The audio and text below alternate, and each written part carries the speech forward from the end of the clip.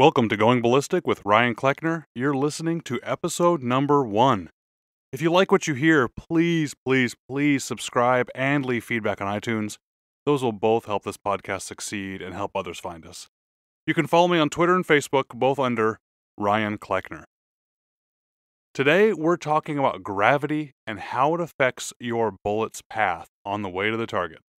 This episode's going to be in a lesson or a classroom format, which means that we're going to be exploring and learning about a particular topic about shooting. I hope to have future episodes with different formats to include things like product reviews and discussions of industry news and current events, anything around the shooting sports and firearms. I hope it's fair game for us.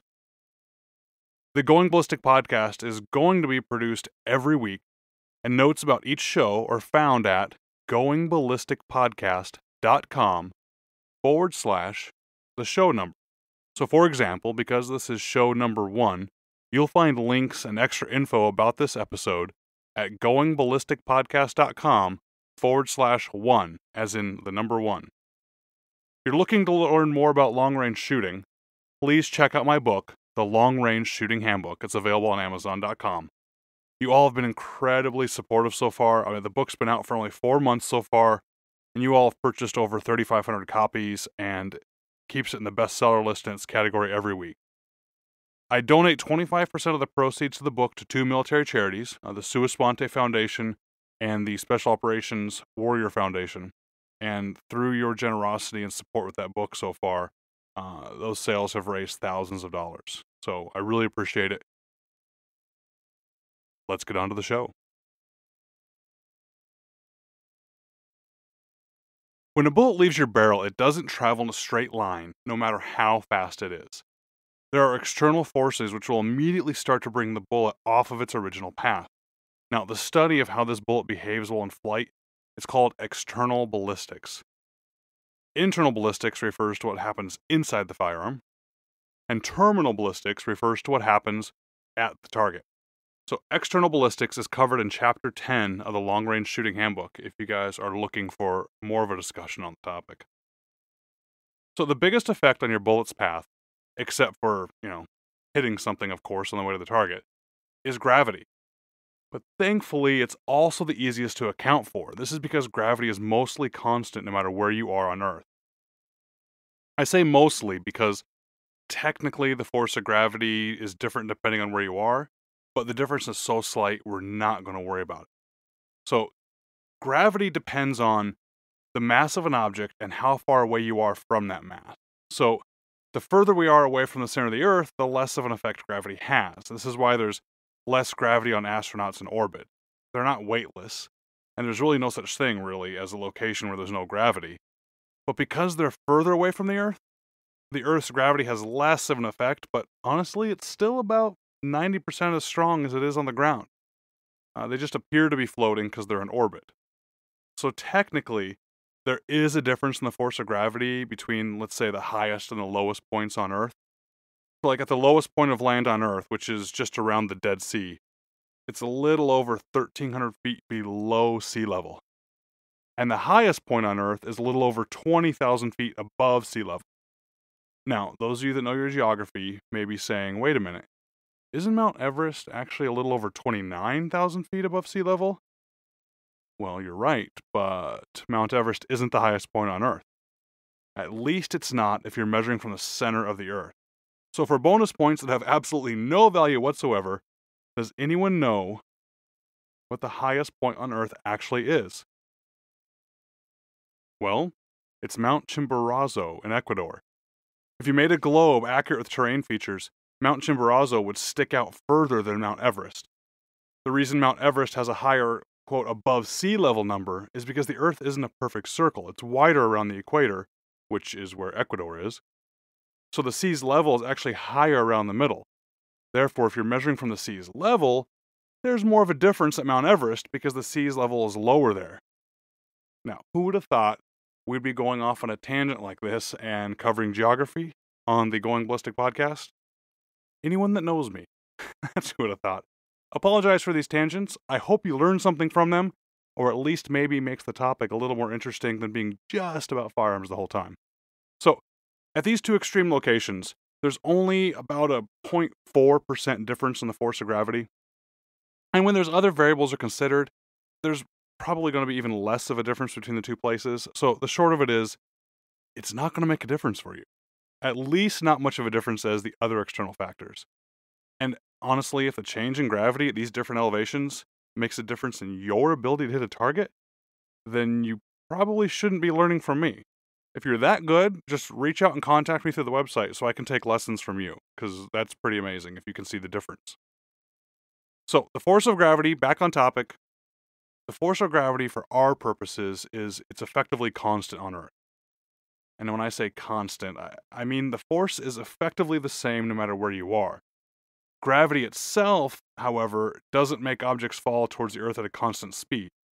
In fact, gravity is what's called an accelerative force. You see, a steady, constant speed is a velocity. It's expressed as a certain distance that's covered in a certain amount of time. So, for example, velocity is something like 75 miles per hour, or 1,000 feet per second. That's a steady velocity. A changing velocity, meaning you're going, faster or slower, is an acceleration.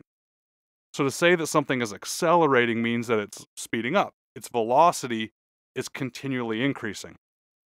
An acceleration is expressed as a distance covered in a certain amount of time, but squared. So, since gravity is an accelerative force, objects in freefall due to gravity fall faster and faster the longer they're exposed to gravity. And that object's speed is going to continue to increase until it reaches its terminal velocity. That's the speed at which the drag from the wind resistance equals the force of gravity. So, like as an example, a skydiver with their arms and feet out to the side, falling flat, has a terminal velocity of about 120 miles per hour. But if that skydiver tucks into a ball or they dive straight down, they can reach speeds approaching 200 miles an hour. So when the skydiver exits the plane, they increase their freefall speed from 0 up to their terminal velocity because gravity is making them accelerate. Well, the force of gravity is about 9.8 meters per second squared. That means that at the end of the first second of freefall, an object is falling with a velocity of 9.8 meters per second. But at the end of the next second, it's falling an additional 9.8 meters per second faster for a total speed of 19.6 meters per second. So, why in the world does this matter to us? Well, that's a great question. I'm glad you asked. Before we get into how gravity affects your bullet in flight, let's first establish that it does affect its path at all. Now, I already mentioned that when a bullet leaves your barrel, it doesn't travel in a straight line. I mean, it sure would make things a lot easier if it did, though. It would be so easy, in fact, you wouldn't be listening to a podcast on external ballistics, nor would you be buying my long-range shooting handbook. So, I mean, at least I'm thankful it's a little difficult. But these variables that change the bullet's path are what make it challenging. They're what make long-range shooting fun to try and master. I mean, I honestly believe that a lifetime can be spent trying to master the second biggest variable that affects a bullet's flight, wind. And as I've heard it said before, if it weren't for wind, everybody would be a sniper. Imagine a laser beam pointing straight out of your barrel, okay? Now, pretend that's the bullet's original path. That's just a marker of where the bullet was aiming the second it left the barrel. The moment the bullet leaves the barrel, it starts to fall due to gravity. And I mean, it starts to fall immediately. Now, some of you may think that somehow the bullet's horizontal speed prevents the gravity from letting it fall. Unfortunately, I hear that a lot, but this just is not true. The horizontal speed of the bullet has nothing to do with how fast it falls. It might affect how much. We'll cover that later, though. But the horizontal speed of a bullet has nothing to do with how fast something falls. This is one of the two preconceived notions that some people have about a bullet's behavior. The horizontal speed of the bullet has nothing to do with how fast the bullet falls. All objects fall at the same speed. So a fairly common physics problem compares a bullet dropped from your hand and a bullet fired from a perfectly horizontal barrel across flat ground. So if the bullet in your hand is dropped from the same height and at the same moment as the fired bullet leaves the barrel, which bullet hits the ground first? Well, the answer is that they're going to hit the ground at exactly the same time. There's no momentum or other quality to the bullet flying across the ground that allows it to resist somehow the downward force of gravity. Now, this is because the force of the bullet flying through the air is straight forward, while the force of gravity is straight down. And if you were to draw little arrows, one forward and one down, representing the direction and magnitude of each force, which, by the way, would be called a vector, then those arrows would be 90 degrees from each other, and therefore have no effect on each other. But if you're shooting up or down at an angle so that the forward and downward arrows were no longer 90 degrees, then you'd start to see a change in how long it takes to fall. But we're not going to get into that one for this episode. We'll cover shooting at angles later. We're just doing the basics now. So, we've established that gravity affects bullets the same no matter where you are on our planet, that gravity is an accelerative force, the bullet starts to fall the moment it leaves the barrel, and that the bullet's speed is irrelevant to how fast it is falling. Well, let's talk a little bit about the bullet falling the moment it leaves the barrel. See, earlier I mentioned there are two incorrect preconceived notions that I hear about a bullet's behavior. Here comes the second one. Bullets don't rise when they come out of the barrel. It's true that the bullet flies in an arc to the target, but it is falling from its original path the entire time. So how can this be? Well, go back to thinking about that laser beam coming out of the barrel from before. If the laser beam was pointed directly at the target, the bullet would impact low. Remember, this is because the bullet starts to fall the moment it leaves the barrel. How far low depends on how far away the target is. So in order to compensate for the effect of gravity, we must angle our barrel upward. And although our scope or our sights are looking directly at the target, our barrel must be pointing up so that the bullet can fall off of its original path the whole way and hit where we were aiming at. So at 100 yards, the barrel is only, slightly angled upward. When we shoot further away, however, we have to angle the barrel more and more to counteract the further amount the bullet is going to fall. So this is what happens when we adjust our sights. If I want to shoot a 500-yard target with my .308, I'd likely come up 12 minutes of angle. Now, if you don't know what minutes of angle are, don't worry, we'll cover them soon. For now, just know that it's an angular adjustment we're making in a scope or sights. So when I adjust up those 12 minutes of angle, the reticle in my scope actually goes down. It gets lowered even though I adjust it up. Well, that requires me then to raise the angle of the gun in order to get that now lower reticle back onto the target. When I raise the gun, I'm also raising the barrel to offset the greater amount the bullet is going to drop at 500 yards versus 100 yards. So therefore, our imaginary laser beam is pointed up at an angle, and the bullet leaves the barrel and starts to fall away from the laser beam. It never stays on path with, nor goes above the laser beam. If the laser beam and barrel were angled, let's say upward at a 45-degree angle, then the bullet's actual path, as it gets further and further from the laser beam, would look like an arc all the way to the target. So yes, it travels in an arc, and it gets further away from the ground, but it's falling the whole way. Now, this arc to the target that you can imagine, it's not a perfect arc. It's not even on both ends. It's what's called a parabolic arc. It starts off gradual and then gets very steep towards the end. This means the bullet is actually falling more and more the further it goes down range. Now, there's two reasons for this. First, as we discussed earlier, the bullet's falling faster the longer it is exposed to gravity. Therefore, in the first second of flight, it's falling slower than it is in the last second of flight. But second, the other variable here, is in addition to the bullet falling faster, it's also taking longer to travel each horizontal distance. Because the bullet also starts slowing down the moment it leaves the barrel because of the drag from wind resistance. This means that the bullet travels between, let's say, the 100 and 200 yard berms on the range much faster than it travels between the 700 and 800 yard berms. It's just going slower down there. So, not only is the bullet dropping faster as it goes downrange, it actually has more time to drop downrange too. This translates into larger adjustments needed to compensate for bullet drop between those 700 and 800 yard berms than you need to do between the 1 and 200 yard.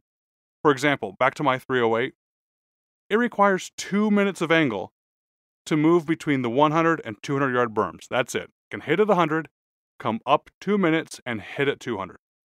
But it requires 5.5 minutes of angle to adjust between the 700 and 800 yard berm. Just to move 100 more yards out requires more than double the adjustment because the bullet's falling faster and it's being exposed to gravity more. Let's go back to the beginning of the podcast. Didn't I just say something about gravity that although it's the biggest effect, it's also the easiest to account for? I mean, after all of this, you might be a little lost, and that's okay. The beauty of gravity being effectively the same wherever you shoot is that you can predict what your bullet's going to do in the future. So if it took a total adjustment of 12 minutes of angle to hit that 500-yard target, then it will require the exact same adjustment of gravity for the next time you shoot that target. Kind of. Here's the bad news.